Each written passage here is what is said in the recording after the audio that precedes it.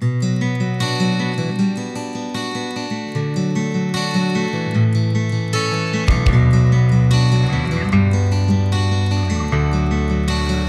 be the name of the Lord.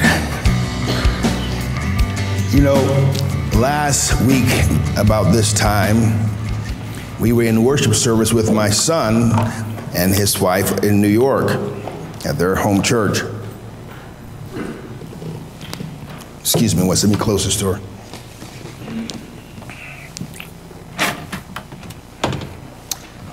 And we were in the worship service.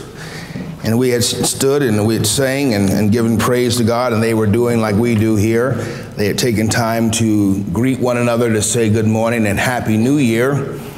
And at about that time, my wife, who was standing beside me, took a seat. And that was no big thing. We had been doing a lot, so I thought maybe she was just tired and sitting down. And then I felt her hand grasp my pant leg about my thigh, and she began to put a tourniquet on my leg. And I looked down at her, and she was listing bad. And she looks at me with this strange look on her face, and she goes, "I'm not feeling so well." And I go, "What?" And I look at her, and she goes, "I think I'm gonna throw up." And I'm going, okay, this is getting weird. And so I'm looking at her, I'm going, is she just tired? Has she got a cough? What's going on? And it just started to get really, really bad. Long story short, we had to take her out of the service because she was not doing well. She was in intense pain. About an hour, 10 minutes later, we finally got an ambulance there and rushed her to the ER. Okay, that's not true. We drove very slowly to the ER. You don't drive fast through the streets of New York anywhere. And so we drove very slowly to the ER and then spent another hour waiting for the deliverance of the Lord. During that time, I was texting a lot of people that I know who are prayer warriors. And I asked them to pray for my wife because she was in excruciating pain. And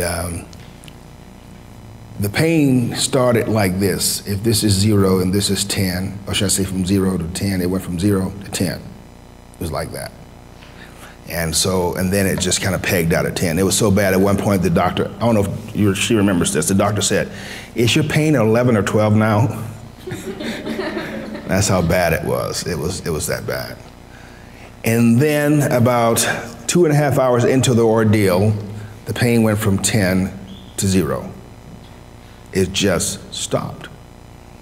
And so I credit the grace and the mercies of God through the vehicle of the prayers of the saints for that moving, because there was no reason for it to do what it did. The doc came back after they did the test and they said, "Oh, we figured it might be because we ruled out the Jordan thing." That was the first thing, we ruled out the Jordan thing. The gallbladder, head, all of it is bad. It was a process of elimination. The only thing we never considered was a kidney. I never considered a kidney stone. Kidney, bladder, yeah. But doc came back and says, "Oh yeah, she has a little boulder in there." And yeah. I mean, inside that, small things are big inside there. And so that was what caused the pain. And I have never had a kidney stone.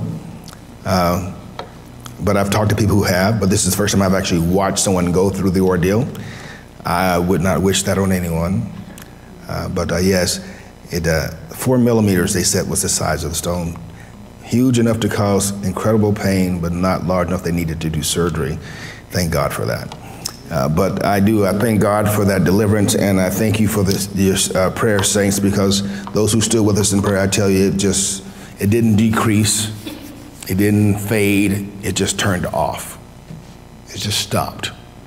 And they were like, "Well, we need to give her pain pills." I said, "Okay, give her whatever," but she has not, since that moment, you correct me if I'm wrong, experienced any pain since the touch of the Lord. And so the doc said, "You have to pass the stone as you pass it," because it had gone through the what you call it too? The ureter. And he said it had come to the top of the bladder, so now it's just a matter of passing it. And he said, "That should be uncomfortable, but you should be able to deal with it."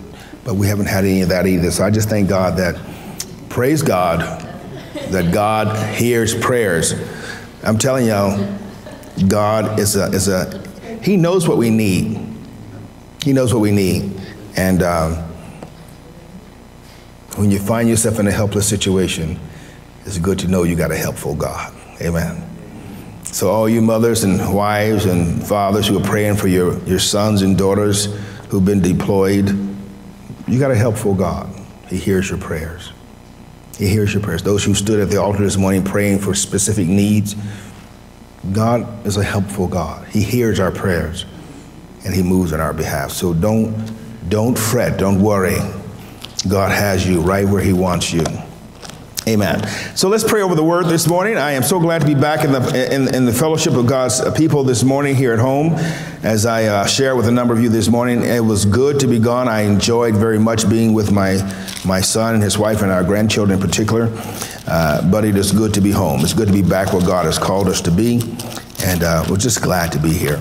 So today we're going to be again talking about the direction of the Lord. So let's pray over the word. So Father, we just thank you again for your goodness, your kindness, your grace that you've shown us. And we ask that you bless us now as we come to the teaching of your word.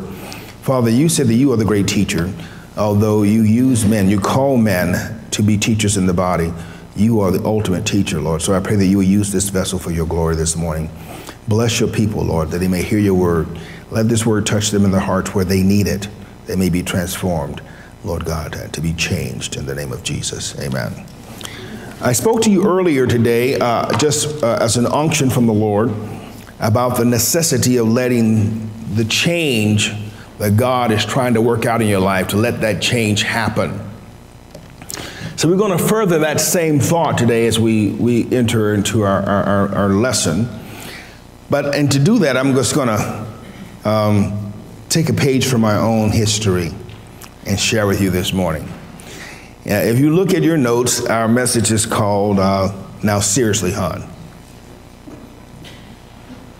Now Seriously, Hon. That's the title of our message today. Some of you guys know the history of that phrase, so I'll share with the rest of you. I know you might find this very hard to believe because of the very serious nature person that I am. But 36 years ago when I married my wife, I was somewhat of a prankster. And I would joke and tease her occasionally. And sometimes I'd get on her nerves. Every once in a while, every blue moon, I'd get on her nerves. And she would get upset, and I'd be like, just kidding, sorry. And so there's a proverb that covers that. It says, and it's talking about somebody who's done something really stupid. You see that in Proverbs 26:19. It says, if a man deceives his neighbor and then he gets discovered, he says, oh, I was just kidding. It's like, it don't make it all right, just because you say, I'm sorry. And so what we worked out in the economy of our marriage was this. My wife says, okay, there's times when you're kidding and it just get on my nerves. And I said, we came up with this buzzword, this power phrase, that when she would say, now seriously, hon, that was my cue to whatever kind of foolishness I was into, I needed to stop. Because whatever it was starting to get on her nerves. So she would say, now seriously, hon, and I'd be like, ugh. I was just getting to the good part. But that brings us to the point today is that as we come before the Lord, especially if we start this new year, this new decade, and everybody's looking at, trying to be fresh new starts. And it's like the Spirit of the Lord is saying to us, now seriously, hon, now seriously.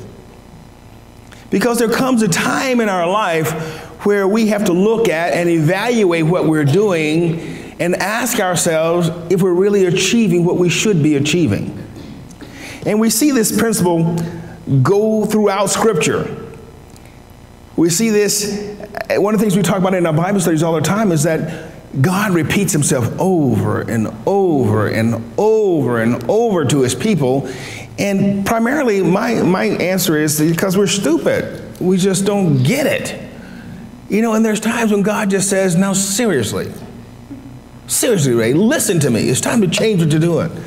We see this in the life of Moses as he led the people of God. He brought them out of Egypt, as you know, and he led them through the wilderness, and then he got them to the border of the promised land, and he was told by God, you're going to die. And we know how Moses pled with God. Lord, I've been doing this for so long. I just want to get into the promised land. And God said, no, don't even ask me again. You're going to die. Joshua's going to replace you, give him the necessary instructions to come up on this mountain and die. And so we know that this is what Moses did. But in the mission of that, in the transmission of that, he wrote the book of Deuteronomy. And what the book of Deuteronomy is simply this. It's literally called the second telling or the retelling. And he's rehearsing with them the things that God has told them over that 40-year transmission. And he walks them through that entire experience. And what he says to them is, now you're at the brink of going into the promised land. Now seriously, let's get this right. He said, remember your fathers, how they died in the wilderness because they worshiped the golden calf and they got beat up, and some of them died there and other ones died because they didn't believe the promise of God. He goes, remember all that? They go, yes, sir, we remember. They goes, now seriously, let's get it right. And so he tells them, now seriously, you say you're going to serve the Lord. Now seriously, it's time for you to do that. And we go on. Now Joshua goes through his life, and he's come to there, and he had his great adventures. He had the walls of Jericho. He had to take it into populating of the promised land. He saw all these wonderful things come to pass, and now he's at his deathbed at 110 years old. And he goes before the nation of Israel, and he says to them the same thing Moses said. He said, now seriously, it's time to serve the Lord. Now I point that out to you because of this.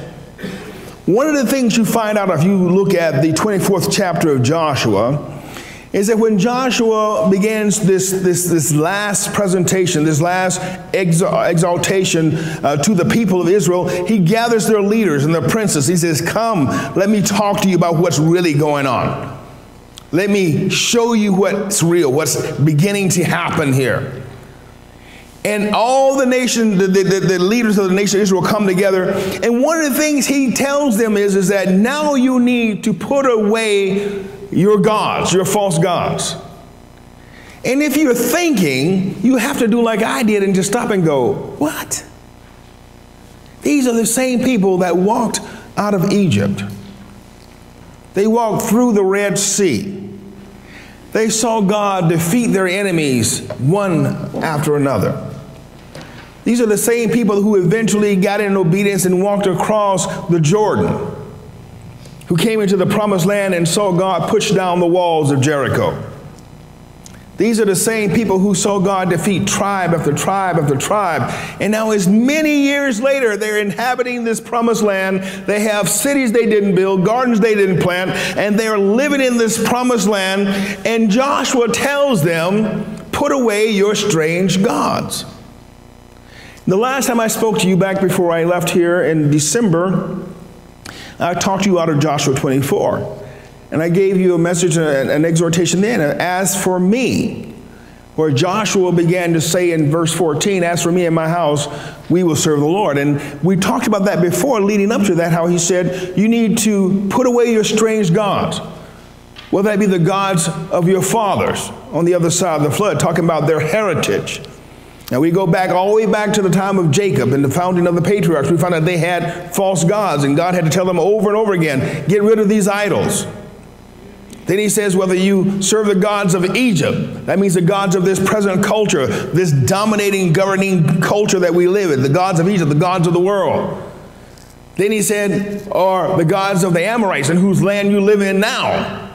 Meaning this, your own personal culture, your family culture, this right now kind of relevancy. God, he's saying, put away those gods, those ideas, those things of worship that you hold value to and you give such value to. He says, put them away. Then he says, choose today. He said, if you think it'd be evil to serve the Lord, you decide. But you got to decide. But choose today whom you will serve. Whether the gods of your fathers, or did you serve on the other side of the flood, the gods of Egypt, the gods of the Amorites in whose land you live in now. He said, but as for me and my house, we will serve the Lord. And I said to you last time I spoke to you, let's narrow that down and say, forget about me and my house. Let's just start with you. As for me, I will serve the Lord. As for me, I'm making the decision for the only person in the cosmos that I have control over. Well, some control over. Me. I can't make you do anything. I can't make my wife do anything. I have to check my grandson because he looks at me the side of his eye to see if I'm still watching him. But I can control me by the power of God. So I had said to you last time, as for me, I will serve the Lord. And so today we take it a step further, where Joshua is saying to the nation of Israel in the same way that Moses said to the nation of Israel, in the same way the Spirit of God has said to me, and now I say to you, now seriously. Now seriously. To get ourselves in a better position, open your Bibles to the 24th chapter of Joshua. We're going to read a few verses together. Verses 16 through 29. Everybody there? Verses 16 through 29.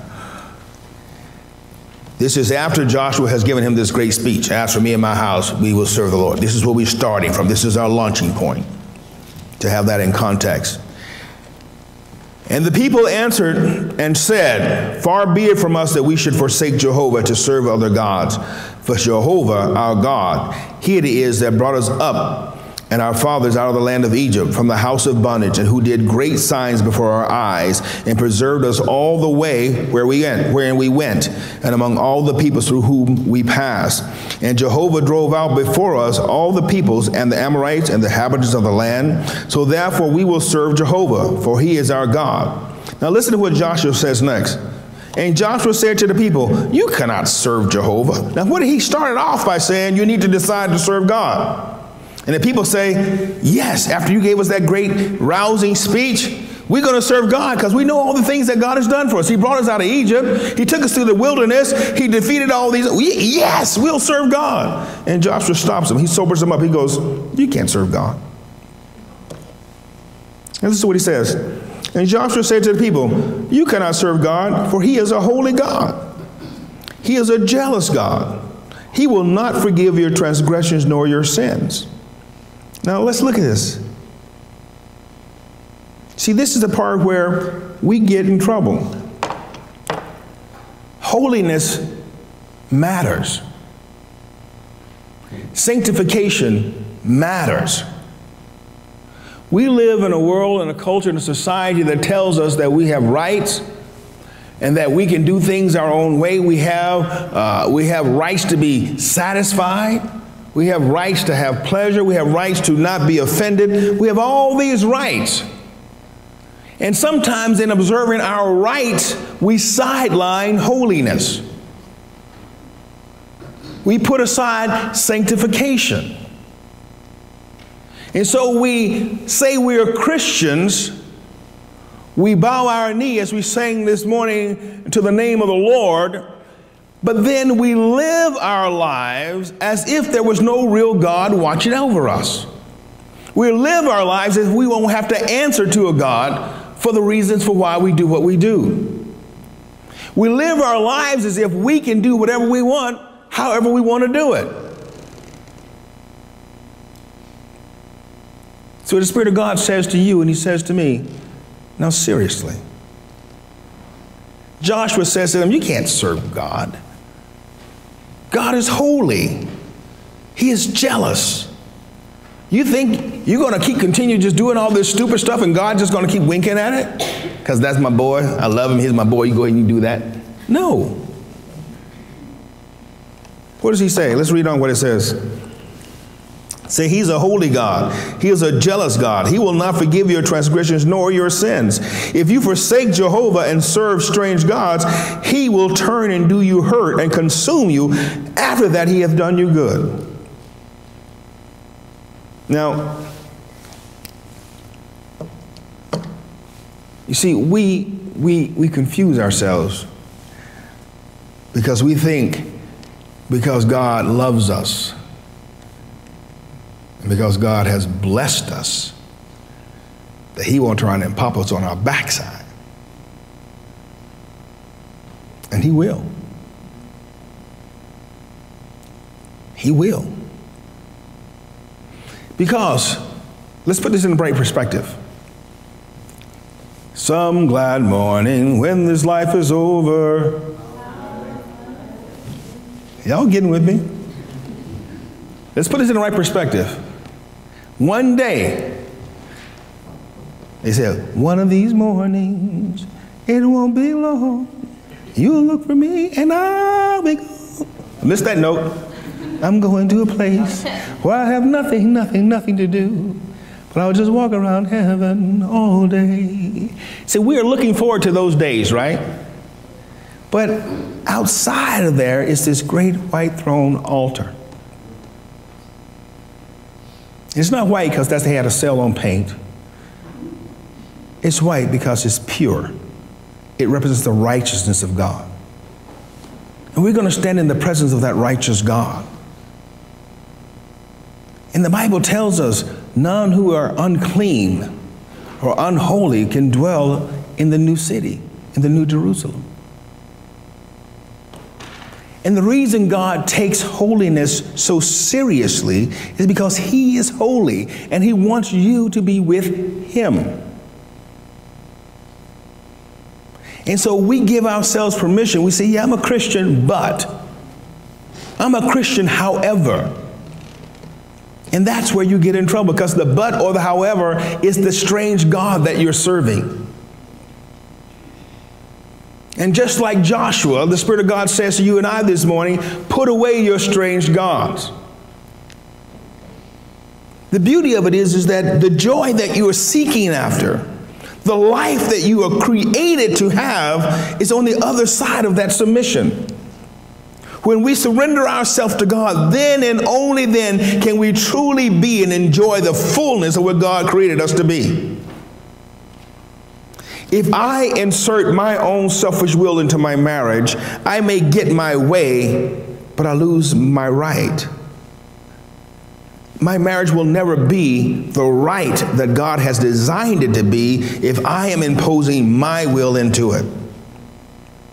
The only time my marriage can be what God wants it to be is when I am the type of husband that God told me that a husband should be.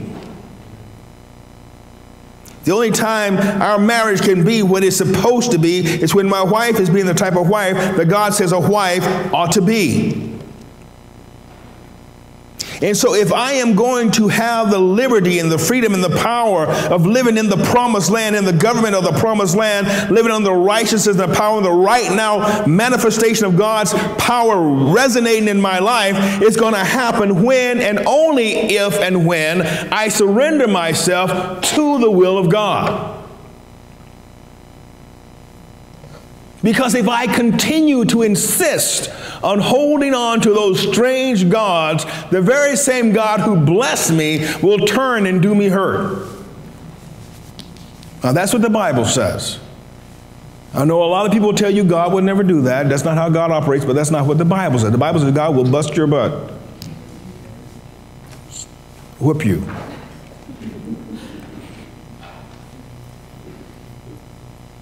But why does he do it? Because he's holy. And he loves you. And he wants you to be with him. I told you a while ago that I was in New York and I was walking down the street and I was praying, just seeking the Lord's face, just trying to renew myself in his presence. And I'm walking, I'm looking at people's faces and I see so much emptiness. Emptiness. And you don't have to go to New York to see this. This is just where the revelation happened for me this most recently. I saw emptiness, people who had lost their dreams. Life had just come to a redundancy. They wake up in the morning, they go to work, they make money to pay bills, to buy food, to eat, to sleep, to wake up and do it again the next day. Just emptiness. I'm like, Lord, you did not die so that we could have this level of emptiness. You died so we could have life, and that what? More abundantly. Now, we're not talking about money.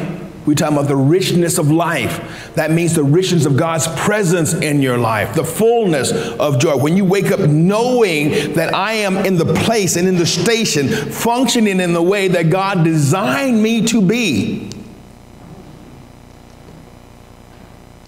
Now, seriously, God says. Joshua continues, he says, he will turn and do you hurt and consume you after he hath done you good.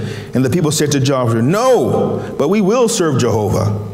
And Joshua said unto the people, you are witnesses against yourselves that ye have chosen you, Jehovah, to serve him. And they said, we are witnesses. Now therefore put away the strange gods that are among you, and incline your heart unto Jehovah, the God of Israel. And the people said to Joshua, Jehovah our God we will serve, and to his voice we will hearken. So Joshua made a covenant with the people that day, and set them a statute and an ordinance in Shechem. And Joshua wrote these words in the book of the law of God, and took a great stone and set it up there under the oak that was by the sanctuary of Jehovah. And Joshua said unto all the people, behold, this stone shall be a witness unto you, for it hath heard all the words of Jehovah which he spoke unto us. And it shall be a witness against you, lest you deny your God. And Joshua dismissed the people, every man to his inheritance. And it came to pass after these things that Joshua the son of Nun, the servant of Jehovah, died, being 110 years old. So we have to come back to this place where we ask ourselves, are we serious?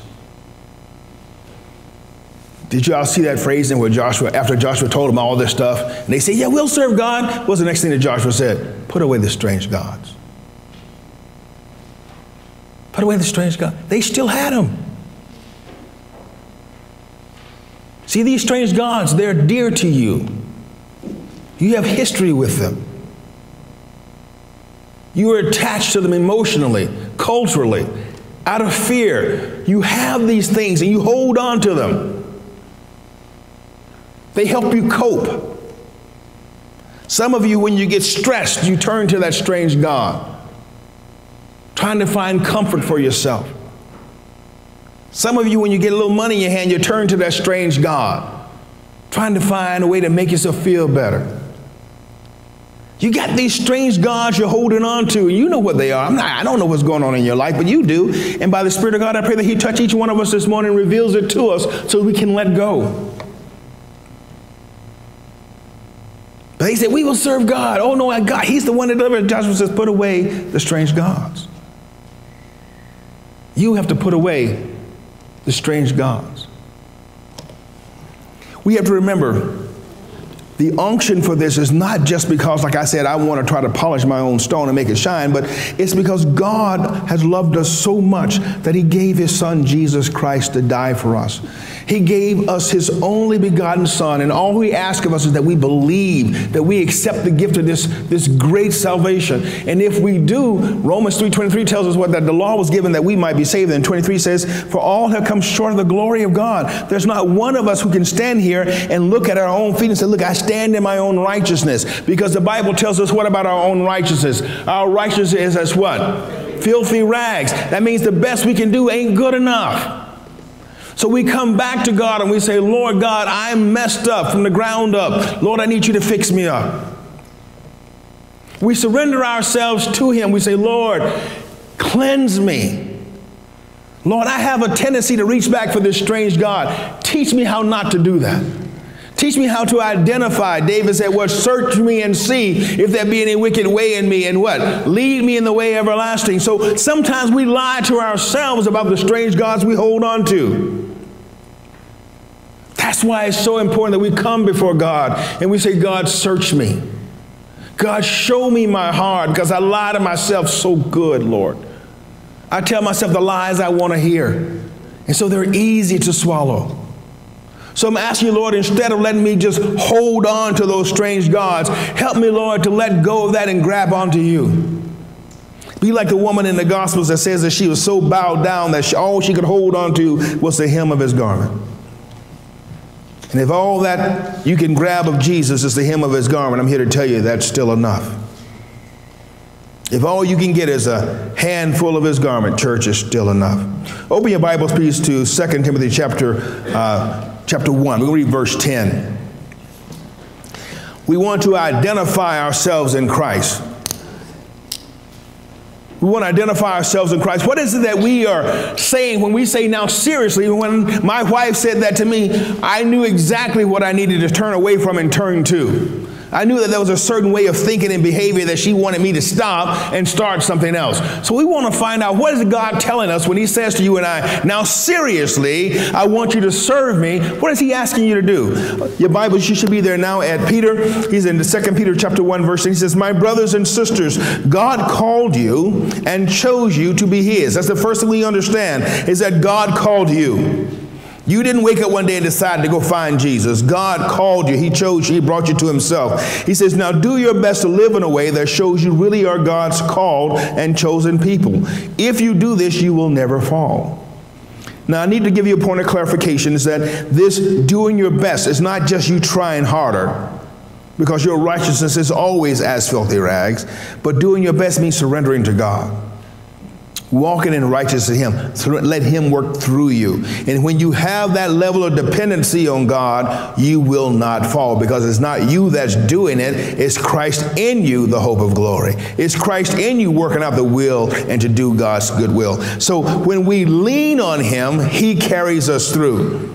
So as we're striving for righteousness, and I want you to do this morning, I'm going to encourage you to strive toward righteousness. But as you're striving, this is not about you trying to be better, you trying to be good. The Bible tells us in Hebrews chapter 4 that when we begin to strive, we want to cease from the working of our own striving and enter into the rest of God. That means I'm going to come before God not trying to do my best to be good, but looking at the cross of Jesus Christ and saying, Lord, you died so that I could be cleansed. Father, you said that your Holy Spirit dwells inside of me. I'm going to lean on that. I'm going to trust you, Lord, now to make me the way I need to be. I'm going to trust you, God, to give me the power to cling unto righteousness. It's not about me saying, I'm not going to do this, I'm not going to do that, I'm not going to do this, because when we make those kind of resolutions, they don't last.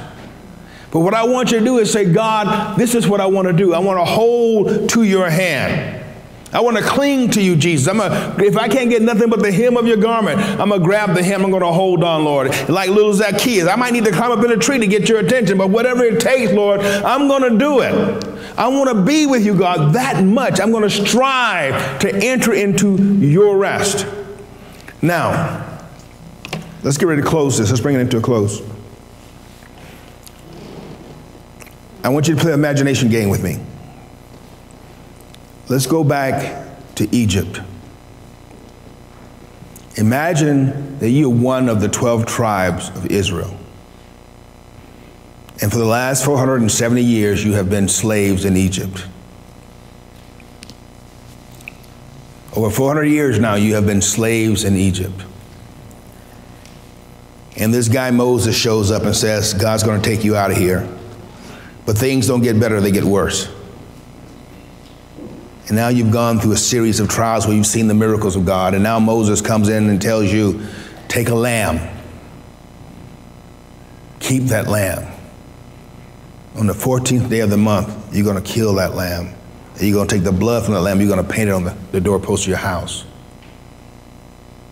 That night, we want you to cook and eat the meat of that lamb. Eat this bread. And I want you to do it with your belt on, with your shoes on, with your staff in your hand. Pack up your trash because you're leaving.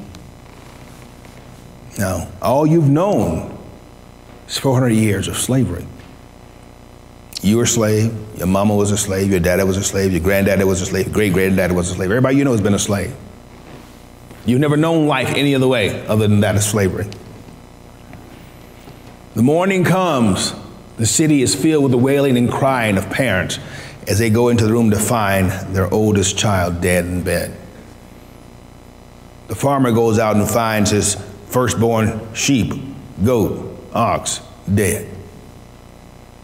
Death has swept through the kingdom, but it has passed over you. Now, in the vehicle of your imagination, ask yourself, what must that have felt like?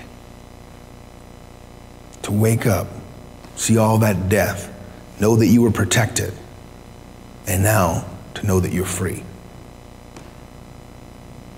You walk out. You go through all the miracles we just got through reading about. Now you're established in the promised land. You're there. Now let's fast forward several thousand years. You're in the first century church. You're there with the apostles. Jesus has been crucified. He's been raised again from the dead. Everybody knows the message. You're preaching the message, just hear miracles being done, and now you are living. You are just an average person living in first century Palestine, still under Roman rule.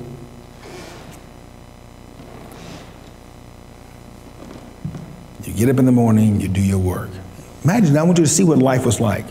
Think of life in the Promised Land under Joshua. Think of life in first century church under the apostle leadership, Spirit of God moving through the church every day. And some of you might look at that and think, man, that life is so different than ours. Let's look at it in reality.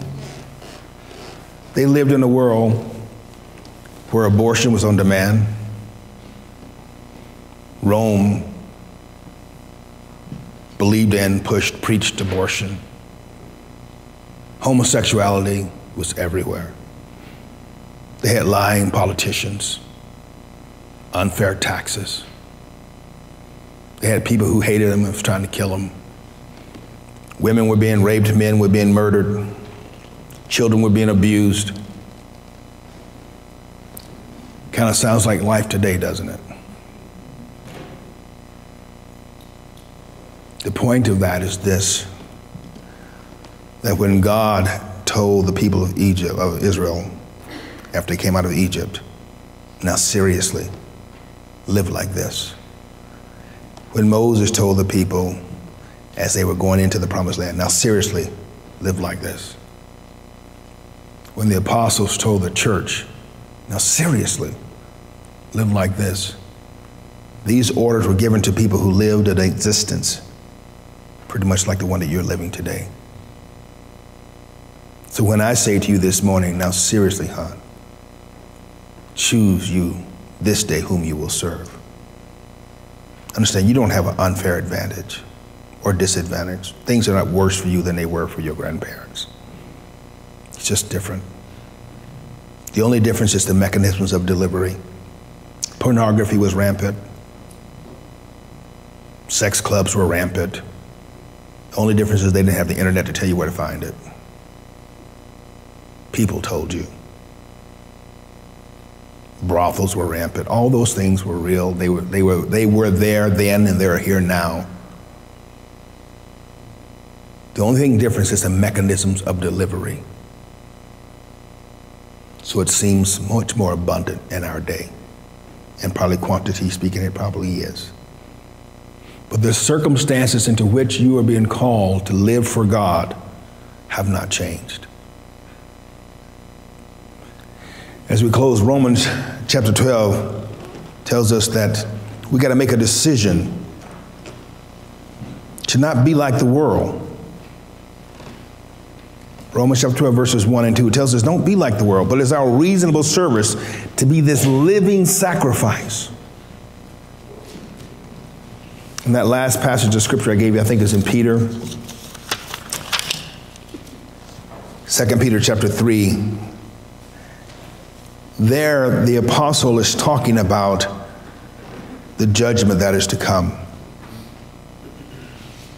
He has told us that the world as we know it is going to be consumed in fire. The very earth is going to be burned. And all those who do not know the Lord, read it in Revelation chapter 20, all those who do not know the Lord is going to be swept up and cast into hell, and there they will be forever. Forever. Tormented in hell forever. I'll come to you. But the Spirit of God is saying to you and I, how should we live knowing that these things are true? Is there someone that you know who's not saved? How should you live knowing that that person is going to go to hell forever? How should we live knowing that the person we don't like, who lives next door to us or works in the same place we work, we hate their guts, we don't like them, their breath smells bad? But is that a good enough reason to let them go to hell?